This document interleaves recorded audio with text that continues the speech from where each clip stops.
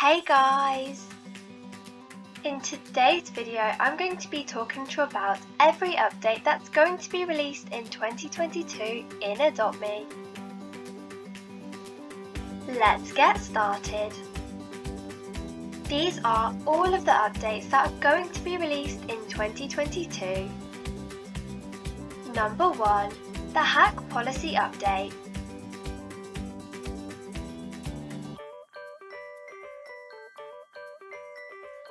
This update is literally going to be released on January the 4th. The new hack policy update will help players retrieve the items they lost when they were hacked. Number 2. Fashion Show Update.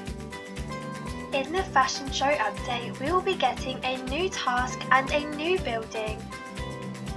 Number 3. The Lunar Event. Every year, AdoptMe releases an annual lunar event to celebrate Chinese New Year's. In the event, AdoptMe releases new pets, new vehicles, new toys and new food items. Number 4. New eggs and new pets. Throughout 2022, we will get around 2 to 3 new pet eggs with so many new pets. In 2022, I think that AdoptMe will definitely release the House Pets egg.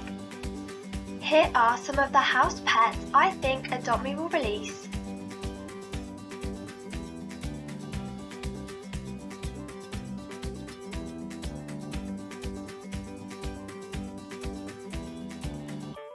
Number 5.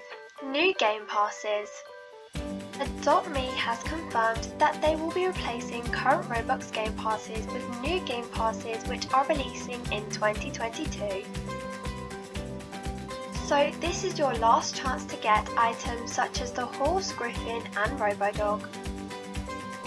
Number 6. Summer and Winter Sale.